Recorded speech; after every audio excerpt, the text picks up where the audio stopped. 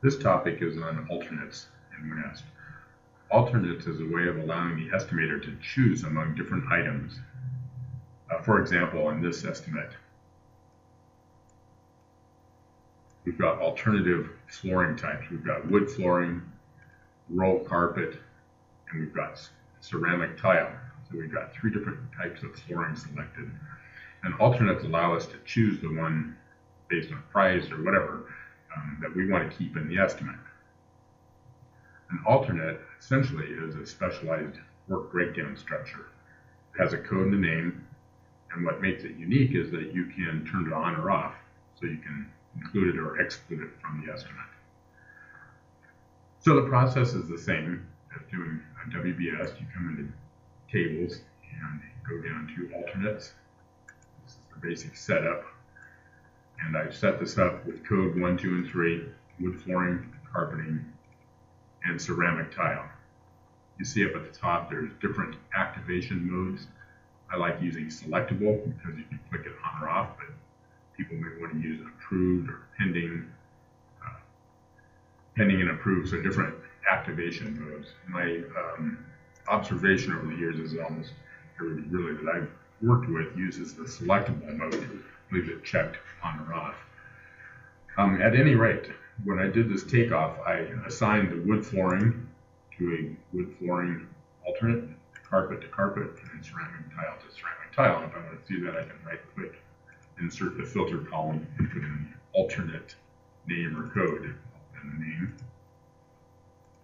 And you can see that these 3 here are my choices. Anywhere in the estimate, I can right-click, go to alternate activator, and choose which alternate I want. By default, if you haven't set anything to an alternate, everything belongs to the base estimate. So I've chosen carpeting in here. And when I look at this, I can see that the wood flooring and the ceramic tile are slightly grayed out here on the left. You won't see those 2 items in any other view in WinEst because they're not active. Give you an idea of what this looks like. If you go to the totals page and go to the alternate standard filter, this breaks it out by the base estimate.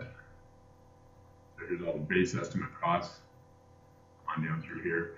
And then here are the carpeting totals on down through here. If I right click and I go to alternate activator, I can in fact turn off the base. If I wanted to look at just the wood flooring costs, or just the carpeting costs, or just ceramic tile costs, you can do that. And that's how estimators would choose among the different alternates. Alternates can also be used for upgrades.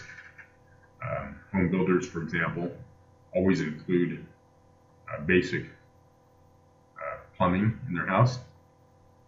And they may give you the option to upgrade to Kohler plumbing. And so in their database, they may have the price difference between the 2 for the upgrade price. And by turning the alternate on, it then indicates that you want to include better plumbing, and the price would reflect that. So again, that's from tables, alternates, where the setup happens, and then most of the analysis takes place in the totals page. Right-clicking, taking a look at the totals in there. There's also filters that you can look at with alternate details.